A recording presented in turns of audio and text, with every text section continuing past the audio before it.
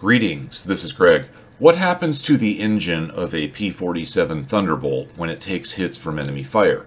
The Thunderbolt's engine, the Pratt and Whitney R-2800, was used in different versions in various planes like the F-4U Corsair, the F-6F Hellcat, and others.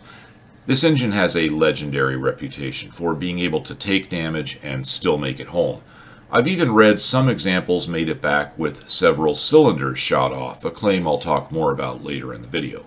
The R-2800 engine was rugged, no question about that, not only because it was a darn good engine, but also because it was air-cooled and not liquid-cooled. Air-cooled engines are generally less vulnerable to enemy fire because they don't have coolant radiators that can be easily shot out.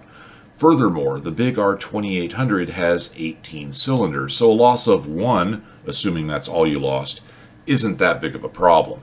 For comparison, a 4-cylinder engine in a car or light aircraft can lose 100% of its power from one cylinder, from a hole in a piston or a burn valve, some similar problem, and in most cases it will keep running well enough to get the car home or the airplane to a safe landing. However, it will have very little power when running on 7 cylinders. The problem will be hugely obvious to the pilot or driver, and once that engine is shut off, it probably won't restart.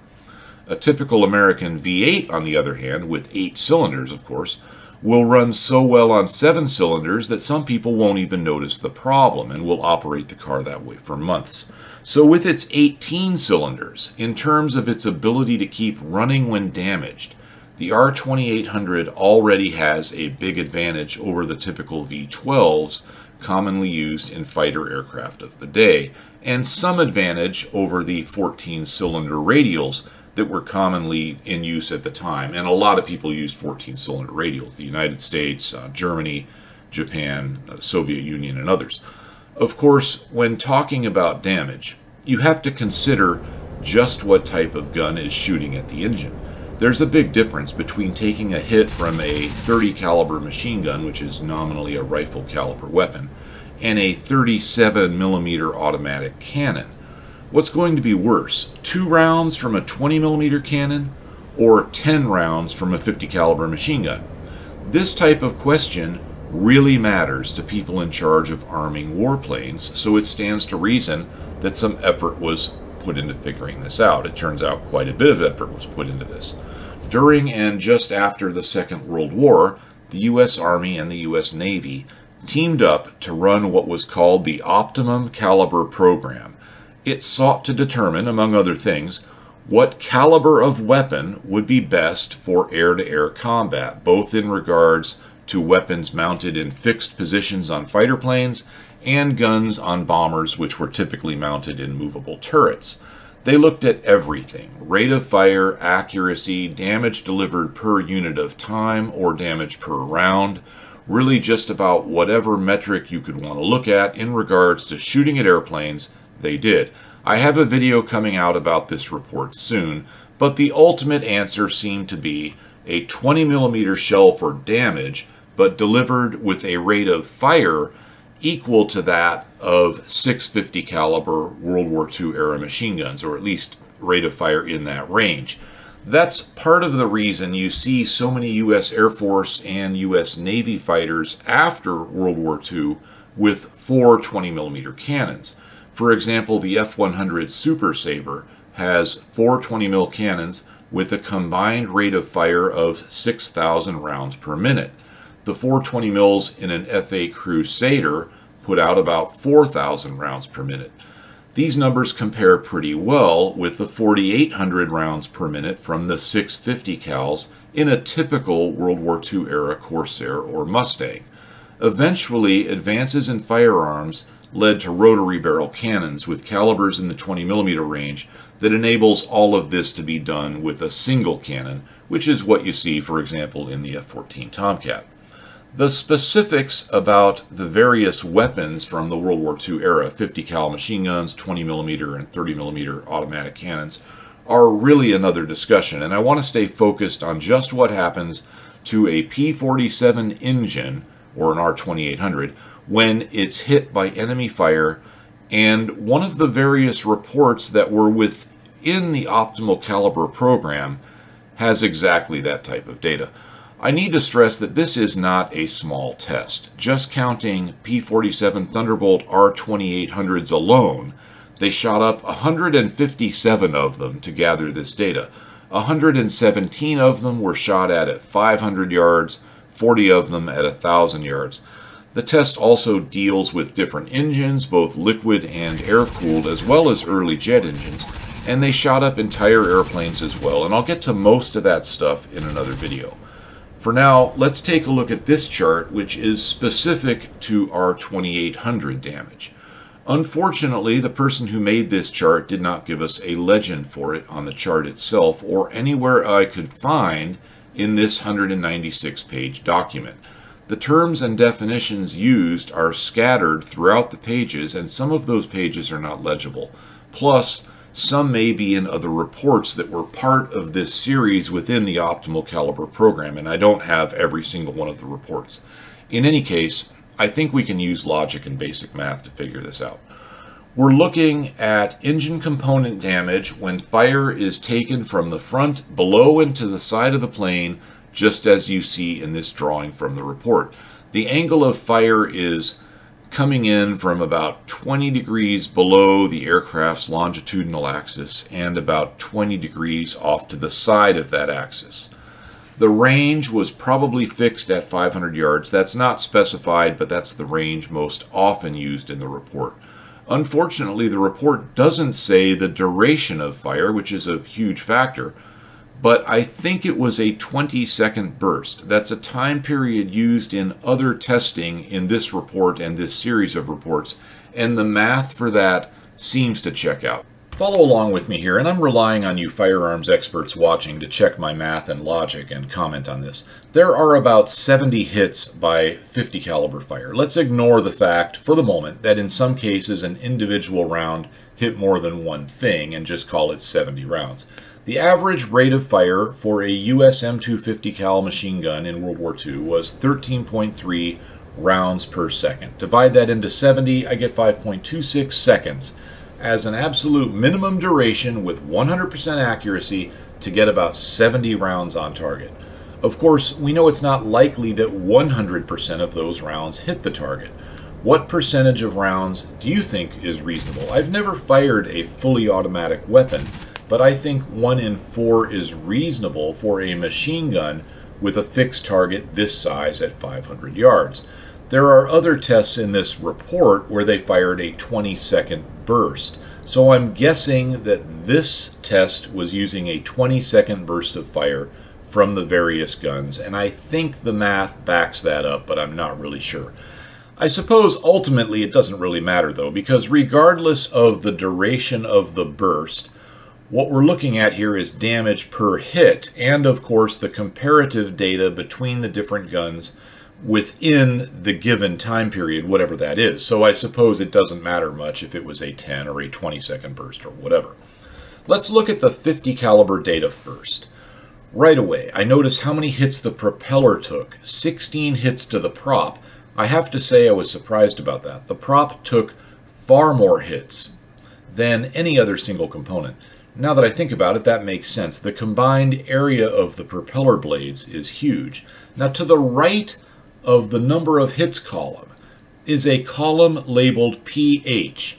This is not described anywhere I could find, but it appears to be the probability that any given hit will strike the component in question.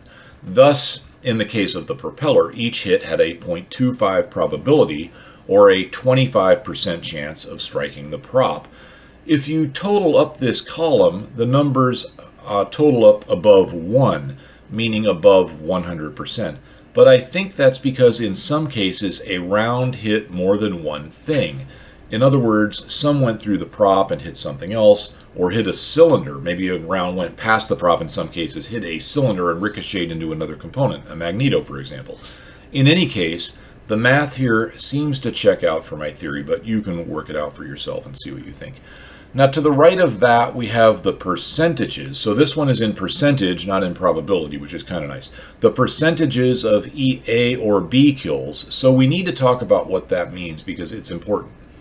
Very early in the report they talk about what it means to shoot down an airplane. In other words, how do you define shooting down an airplane?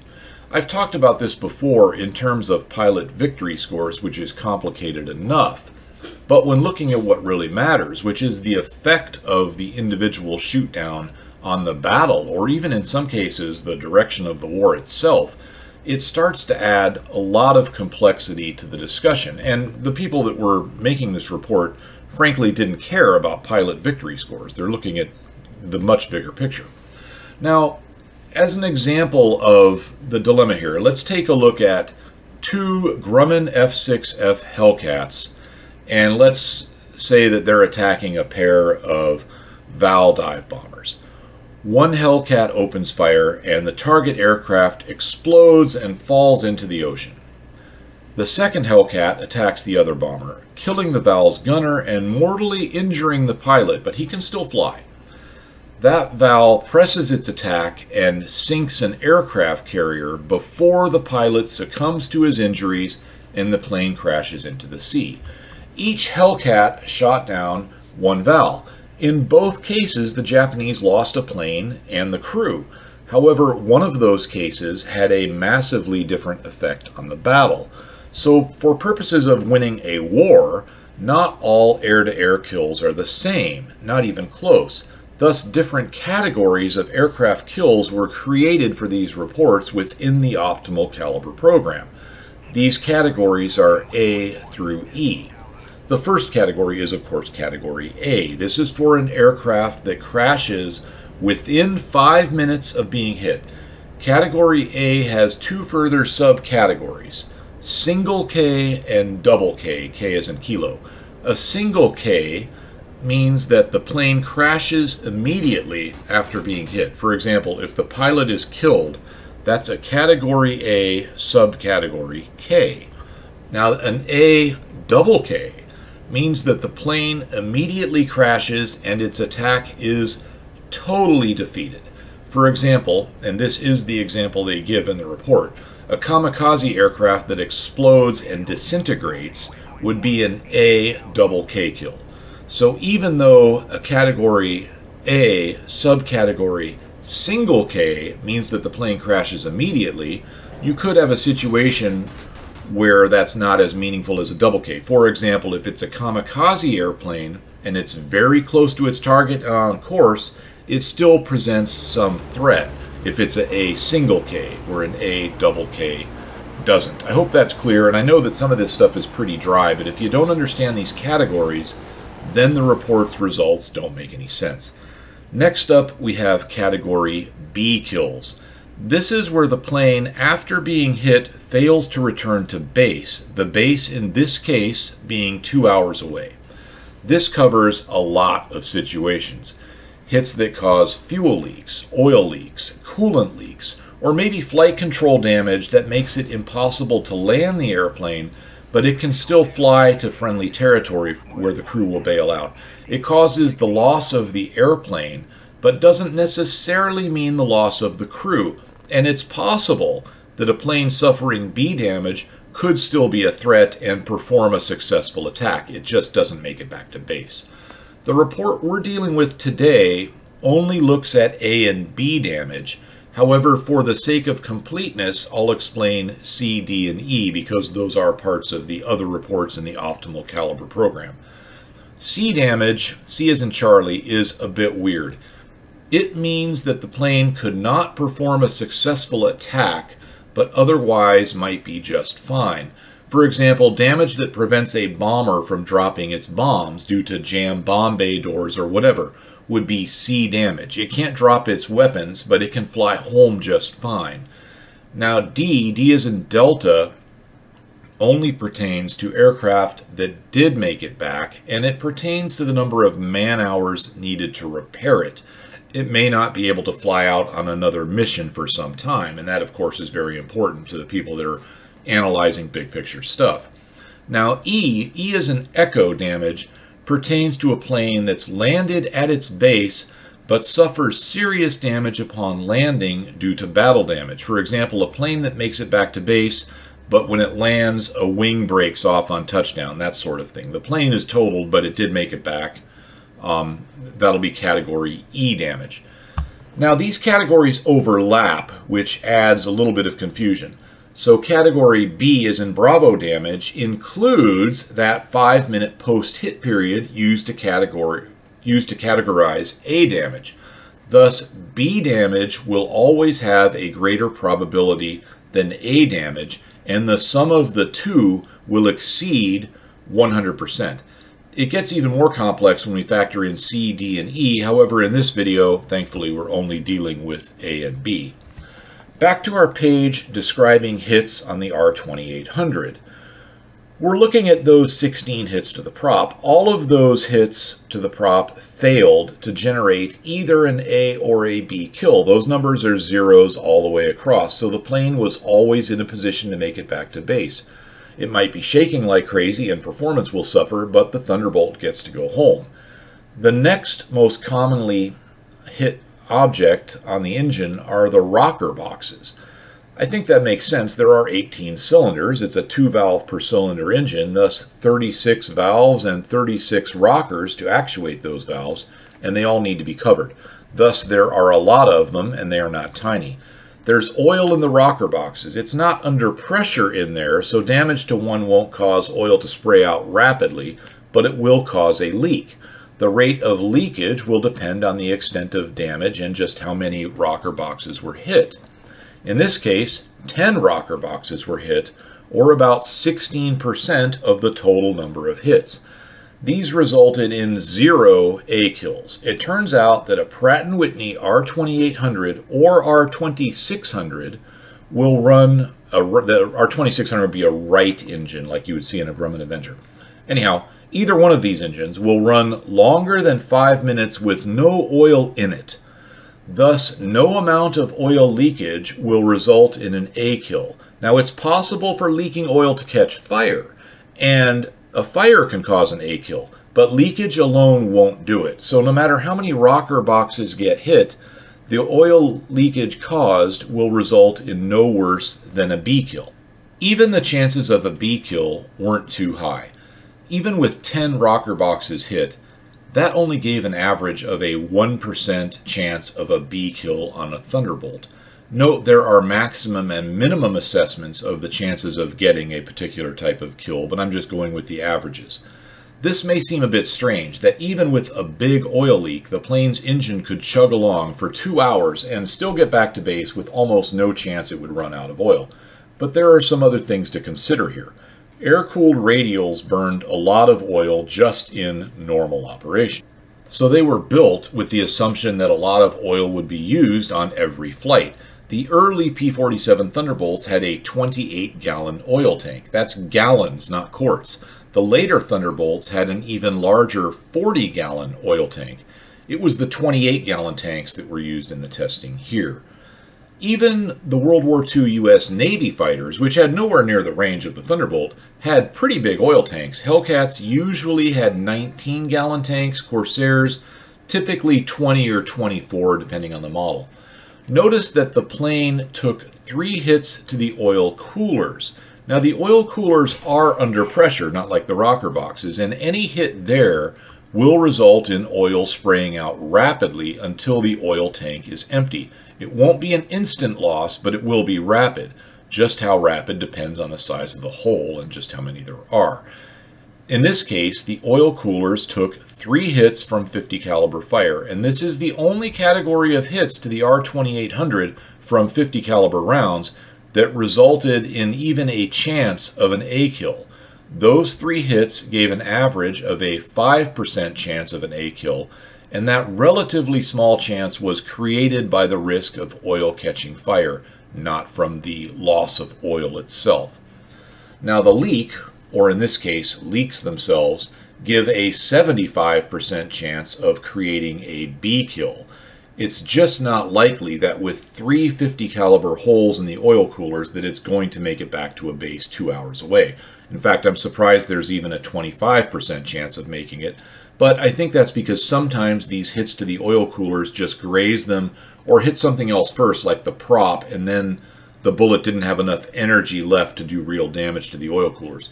Remember, we know that there are 3 hits, but all hits are not equal, and sometimes the oil coolers could be hit but take minimal damage. It's interesting that a hit to the prop governor results in a 100% chance of a B kill. The problem I'm having here, though, is I'm not sure which propeller the P-47 had in this test. Most of them had Curtiss electric props. I would think that a hit to that would jam it or stop it from working. But looking at the diagram a certain way, I can see how a hit to this would cause the prop to feather, so maybe that's what happened. Or it could have been a Hamilton standard prop, which used oil pressure from the engine, and a hit there in the right spot could cause a total loss of oil.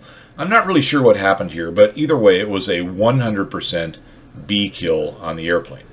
Notice that most things that get hit only have a very small chance of producing even a B kill and no chance of an A kill. Things like cylinder barrels, push rod covers, cylinder heads only have about a 2% chance of a B kill, and that's with multiple hits to those components. I think this is where the idea that the R-2800s could make it back with cylinders shot away comes from. I think if the enemy fire managed to actually blow a cylinder off of the engine, let alone multiple cylinders, it's going to stop running pretty quickly and would likely be a B kill as a minimum due to the oil loss alone. However, shot off and shot up are not the same thing. A lot of types of damage could render one cylinder partially or totally inoperative. These include hits to the ignition leads, push rods, spark plugs, and more. I think the stories about P-47s coming back with cylinders shot off are actually cases where the engines were shot up and 3 or 4 cylinders were hit and no longer working, but the engine still ran well enough to get home. Plus, the amount of force needed to blow a cylinder clean off the engine is really beyond what we can reasonably expect from a 50 caliber or even a 20mm round. Neither one managed to do that in this test. Now, in this damage report, we have looked at the 50 caliber data so far, but the chart has information on 60 cal and 20mm hits. You can really ignore the 60 caliber stuff. That gun didn't go anywhere, or maybe it was developed into a 20mm. The reasons why are really the domain of a gun channel, so I'm just going to skip that whole topic because the 60 cal just isn't really relevant to aviation history. Now, the 20mm cannon scored fewer hits as compared with the 50 caliber machine gun, which I expected, and as expected, each hit did more damage. The average chance of scoring a B kill is higher with the 20mm. However, notice it didn't score a single A kill. That doesn't mean that the 20mm stands less of a chance of scoring an A kill. It just means that in this particular test, the 50 cals happened to hit the oil cooler and the 20mm didn't. This does give weight to the idea that rate of fire is quite important. The more lead you throw out there, the better the chance there is that you will hit something critical like the oil cooler. A hit there with the 20mm would have caused more damage, but a 50 caliber round, if it punches through the oil cooler, will score a B kill anyway. It's worth noting that most engine kills were the result of a single round hitting something critical like an oil cooler, not the result of multiple rounds hitting the same component, which of course would be hard to do. Some of the critical components were simply never hit because they're on the back side of the engine. These include the injection carburetor and various control linkages. The engine oil tank is also behind the engine, but at this angle it was possible but unlikely it would take a hit. One 60 caliber round did hit it, but it didn't cause a B kill, most likely because it hit high enough on the reservoir that the leakage wasn't a serious problem. Notice that the 50 cals scored 3 hits on the magnetos. There are 2 of these. They generate spark for the ignition systems. Each cylinder has 2 spark plugs, and one fires the forward plug on each cylinder, and the other fires the aft plugs. So there is no way that losing one mag will cause the engine to fail. It will cause it to lose some power. The dual spark plug ignition does add horsepower. Recently, I heard someone on another YouTube channel claiming that dual spark plugs don't add power, and that statement is simply false within this context, meaning World War II airplanes and vehicles with this type of combustion chamber. This is the type of misinformation that comes out when someone who has never flown an airplane claims to be an expert on the subject. Anyone who has even made it to the runway during their first lesson in a plane will learn that when shutting off a magneto, power drops as a result of losing one spark plug per cylinder. Turn them both on and it goes up again. This is really aircraft engine 101 stuff. Dual plugs have been used in drag racing engines based on Chrysler Hemi designs just about forever. That's not for fuel economy or emissions, it's for power.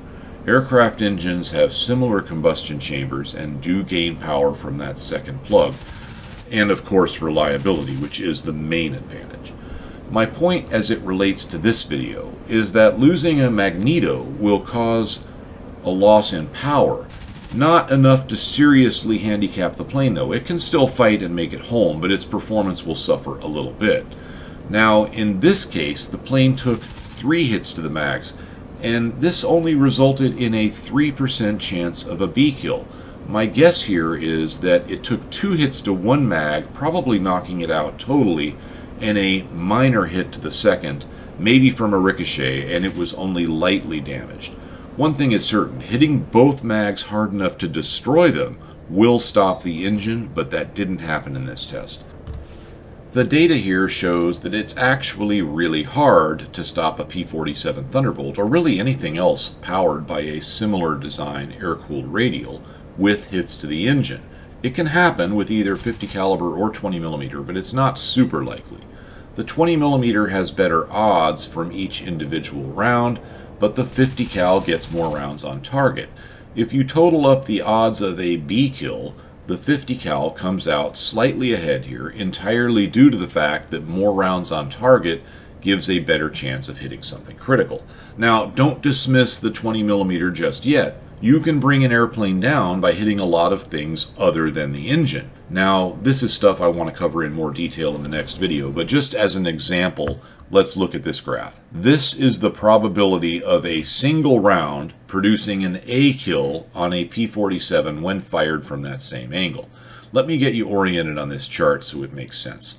A single 20 millimeter M96 round has about a 7.5% chance of scoring an A kill here. That's per round. The 50 caliber has less than a 2% chance. Again, that's on a per round basis. But it shows how many more rounds of 50 cal you have to put on target to even the odds, and it's way more than is realistic. The 50 cal shoot a bit faster, but generally not 3 or 4 times faster when comparing weapons of similar design, intended purpose, and time periods. Now, what about the odds of getting an A kill from a hit to the engine specifically? It's not high on a per round basis. The E on this chart is for engine hits, and it's only about 1/4% for the 20 millimeter, and it's off scale low for the 50 caliber.